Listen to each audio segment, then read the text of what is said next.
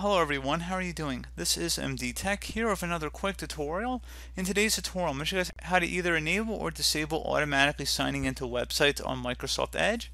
So this should hopefully be a pretty straightforward tutorial, guys, and without further ado, let's go ahead and jump straight into it. So all you have to do is open up Edge if it's not already open. And you want to select the settings and more icon at the top right corner of the browser screen. And from here, you want to go select settings.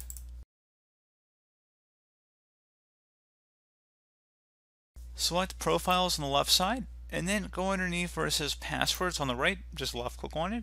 And then at the top it says offer to save passwords. If you want to offer to save passwords, keep it on. If you want to turn it off, just toggle it to the off position, which is to the left in an empty oval. And that's pretty much it, guys. You just would close out of the browser and the change would take effect. So, as always, thank you guys for watching this brief tutorial. I do hope I was able to help you out, and I do look forward to catching you all in the next tutorial. Goodbye.